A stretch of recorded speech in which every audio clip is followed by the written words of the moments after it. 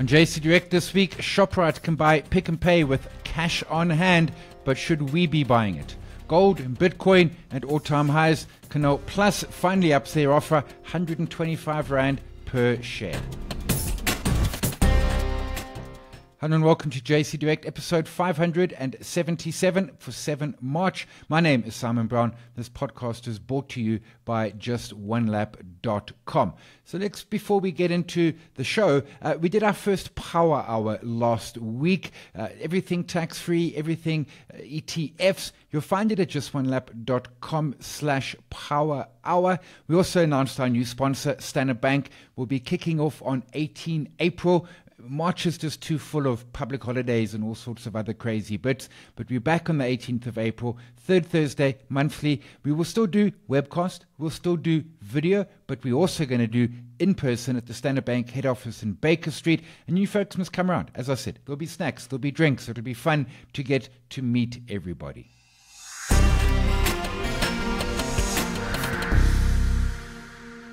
So the big story this week is around the Shoprite results. And I'm not going to dive into them in terms of the details of it, but there were a couple of things that really stood out.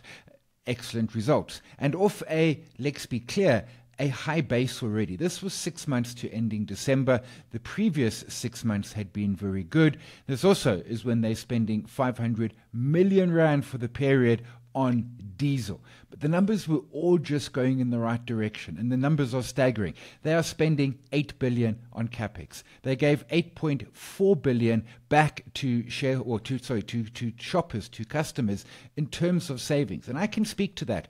A couple of weeks ago, just ahead of Valentine's Day, it was the Monday, I needed to get some flowers for someone. We went to the local Woolies in Rosebank.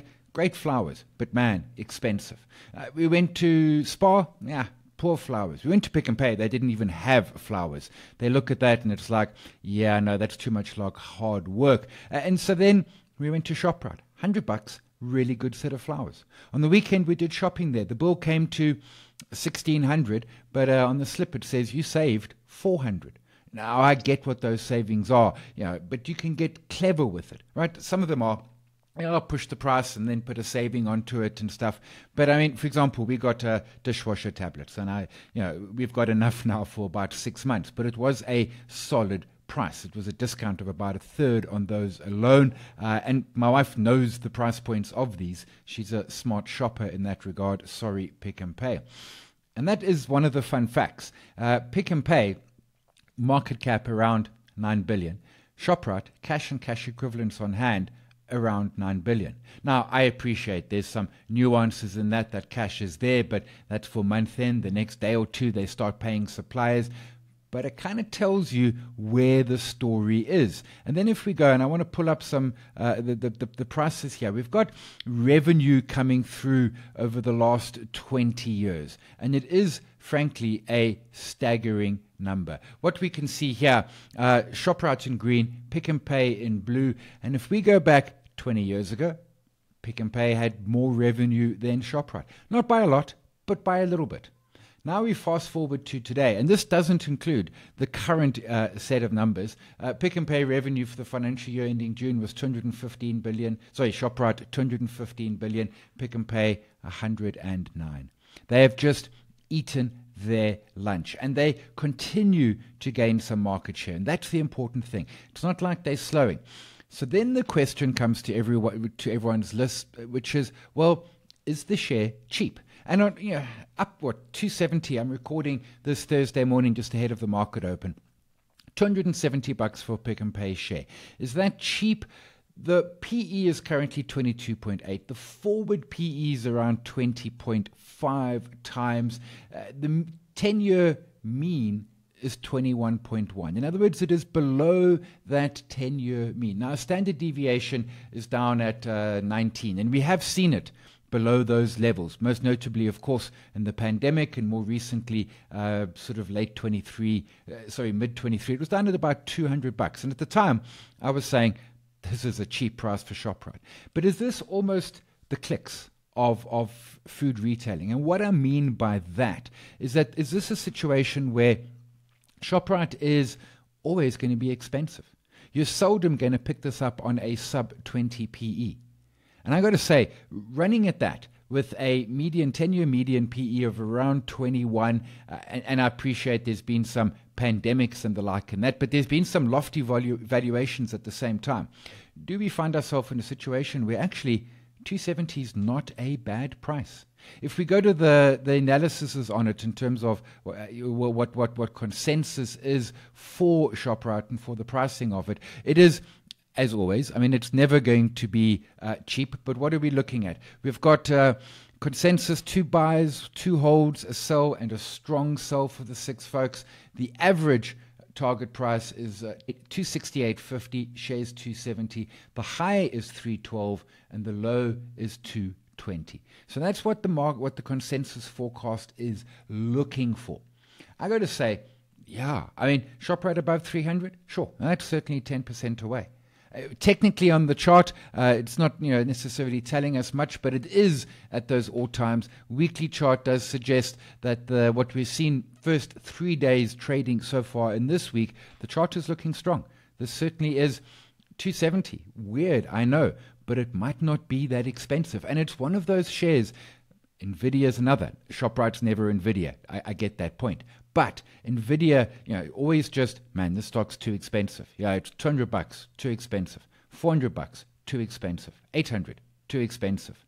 And so it goes, and so it goes. I suspect Shoprite's in the same place. So, Shoprite could buy Pick and Pay, but it won't. Should we be up by Shoprite? I think maybe we should. Look, I hold it already. Disclaimer, I've held it for 20 years. I picked it up at around $8, and I actually switched out of Pick and Pay into Shoprite. The question is, which I've been asked by a lot of folks on the Twitters, why has Shoprite eaten Pick and Pay's lunch? If you remember back to the 80s, Raymond Ackerman, Pick and Pay was the consumer champion.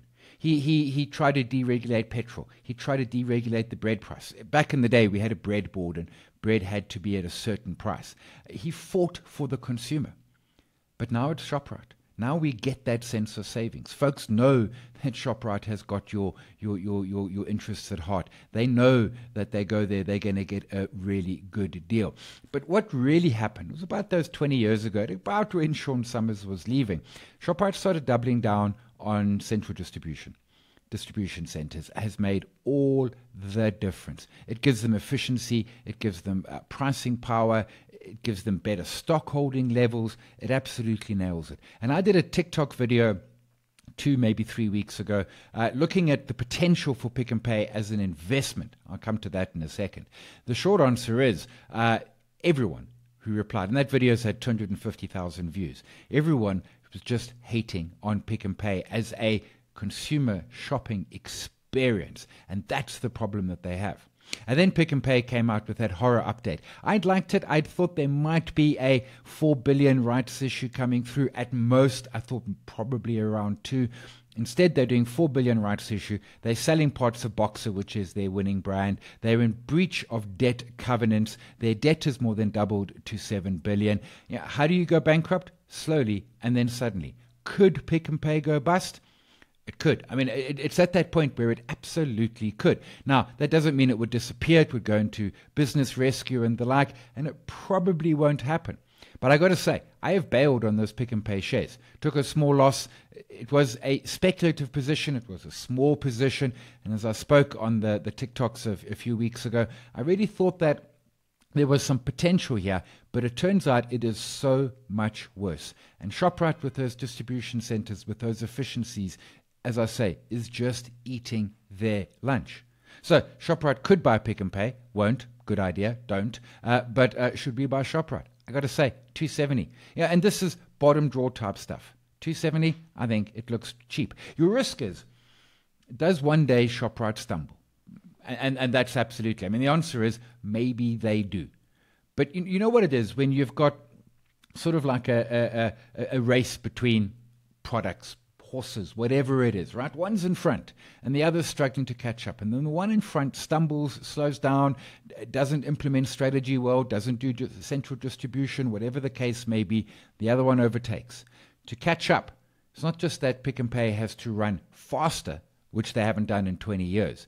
They also then need Shoprite to slow down And Shoprite hasn't done that in 20 years either. I'm a big fan of finding great sectors, and food retail is a great sector, and then finding the winners in that space. Because winners tend to know how to win. It's in their DNA. They don't suddenly roll over and stop winning.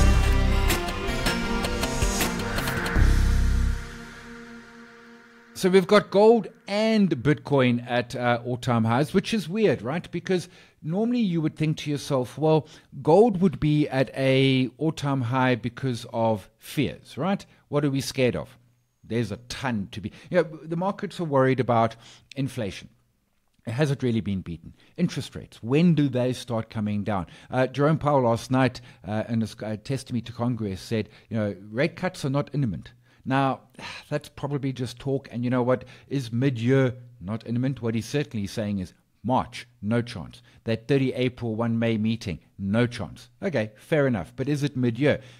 But what happens if it's not quite? And that's one of the fears that gold has. What about recessions? So the US is avoiding a recession, but recessions are, carving through Europe and Asia and everywhere else.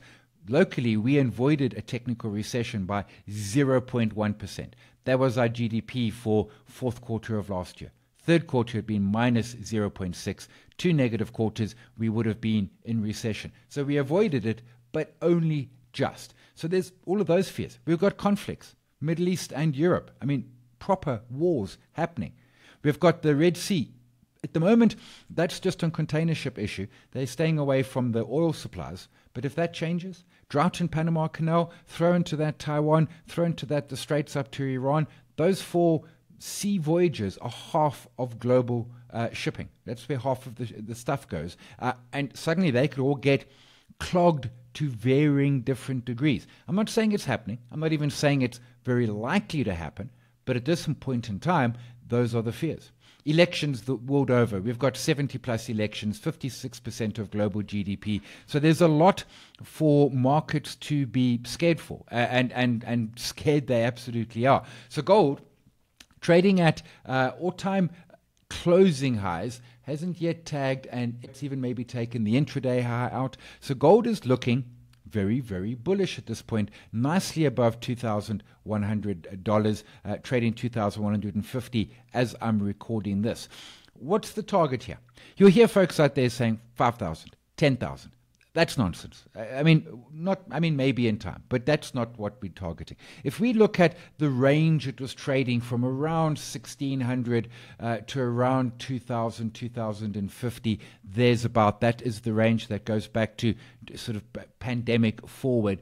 That takes us to a target of around $2,500. That's 20% uplift for gold, and that'll boost the gold miner profits. More than 20%, right? Because their costs don't increase. In a perfect world, there's inflationary costs, but that leverage effect, costs don't increase. That extra 20% in price just drops to the bottom line. It just goes straight to the bottom line, and it makes a profit become 50, 60, 100% up instead. And I had a look at the gold miners. And this, over the last 3 years, what we've got is GLD, which is gold in ZAR. It's up 55%. Nice. Goldfields and Harmony, respectively, 118 and 111%. Pan-African, 45. Anglo-Gold Ashanti, 35. And DRD, under 9%. In other words, there are some clear laggers here.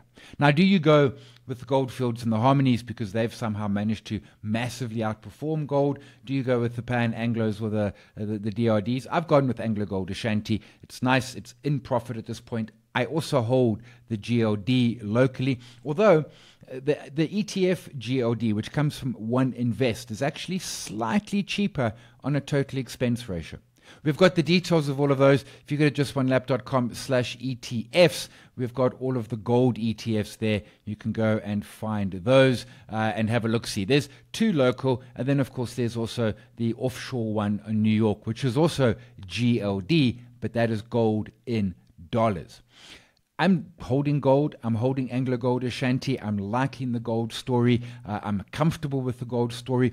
The weird thing, as I point out, is that what we've got here is essentially gold saying the world is going to end, and then Bitcoin coming along and saying, nah, everything's rosy. Bitcoin is a risk-on asset. So gold is for when you're scared, and Bitcoin is for when everything's going to be okay. And they're both at all-time highs. So Bitcoin got that new high above 69,000 on Tuesday evening, promptly collapsed to 59,000 and is now back at about 66,000. What's the long-term target on Bitcoin? I have no idea. I have no idea whatsoever. Certainly, once it's got to get back through that high again. I mean, 70, of course, 80, 100. I don't know what the target is. We've got a halving happening in April. That means that the miners earn half the amount of revenue that they used to. But the big thing here, the big story for what's been helping Bitcoin, aside from the halving, which is not insignificant, the really, really big deal has been quite simply that we got those 11 ETFs back in January. And what those 11 ETFs have done is, well, they've all been going in and frantically buying Bitcoin. So the point is, why would you buy the ETF? To what benefit is there to buy the ETF? Well, short answer, not a heck of a lot, because you can go and buy it via an exchange. But a lot of folks won't go to some third-party exchange. We've seen issues with exchanges. We've seen problems with withdrawals. We've seen exchanges go bust, get hacked, lose 24% of their coins, and so the list goes on. So these ETFs are, firstly, for those who have the mandate. For example, I very seldom, truthfully, apart from Bitcoin, I don't go off JSE. I buy my stuff on the JSE or New York or something, but registered exchanges, recognized exchanges. Now suddenly folks are saying, well, hang on a second, I can get this in my normal brokerage account. And some of the institutional investors who simply can't go off exchange suddenly can. So we've seen massive inflows into these ETFs, and that undoubtedly has helped boost the price. Make no mistake about that. That has helped the price heading higher. But what we've got now is Bitcoin at highs. We've got gold at highs. They are contrary for reasons. I hold both because, you know what, I like things making new highs. I like things that are going up in price. I mean, that's where there is money to be made, as you would say. And then the last story for the week is Canal Plus, or Plus, as you're supposed to say, have finally come back with their updated offer. It is 125 Rand for multi-choice. The stock's trading 113.50. That makes sense, right? What you've got here, in essence, is that time value and risk value of the deal happening. I was saying earlier in the week, I thought 125 was about the right price. I think this is it. It's not going to come better. MultiChoice will come back and tell you if they agree. They get an independent board to look into it. I think the independent board will say, take the money and run. So I think it's over. There is still the issue, which hasn't been resolved, around the fact that they can't have more than 20% voting rights. Okay, but I've spoken in previous podcasts about how that is manageable. Don't overly stress that. And then a quick last one, which I've been seeing left, right, and center, but it came through in the Sea Harvest results. I'm always fascinated by the fishing stocks. I always think there should be a great investment opportunity here, and there never is. And I've never actually got around to buying one of them. I've had them on watch lists over the decades, and it's just gone nowhere. But Sea Harvest net finance costs up 79% to 223 million, driven by higher interest rates. We've been seeing a lot of this coming through. We had Cura results, same sort of story. Companies with debt, most of them have debt. Now that we're sort of, well into the rate hiking cycle, okay, we've paused, but we're up those elevated levels, debt is becoming expensive. And we're starting to see it in the results. So, Corporate South Africa has Eskom challenges, which if your Shoprite is a 500 million rand per 6-month bill, R1 billion a year. They've got logistic challenges, which if you are Mr. Price means you can't get stuff through the ports. If you're Thungela, you can't get your coal to Richards Bay coal terminal, and so on. And now they've got interest rates hurting as well. This is squeezing. Now, the interest rates will start to fade away. The port issues are better. I go to Vessel Finder. I've been counting the ships outside of harbour in Durban and Cape Town. Both of them markedly improved since the December crisis. We've got a new CEO at Transnet. And we've also got the deal with Terminal 2 in Durban Harbour has done the due diligence and passed. So we're going to get that private joint venture, public-private JV happening there. Interest rates should start coming down. I was going to say Eskom's getting better. We've just gone into stage 4, but there's glimmers in the future. But it has been tough, and that is just the stark reality. It has been no fun whatsoever for corporate South Africa at that point. So we'll leave it there for today. Go have a look at our Power Hour video. I'm chuffed with it. I thought it was a great video. We've had great responses from it. JustOneLap.com/Power Hour. You will find it. Next Power Hour will be 18 April. We don't have speakers in yet. We'll get that in the next few weeks. But otherwise, we'll leave it there. My name is Simon. As always, look after yourself. And if you can, look after somebody else as well. Cheers all.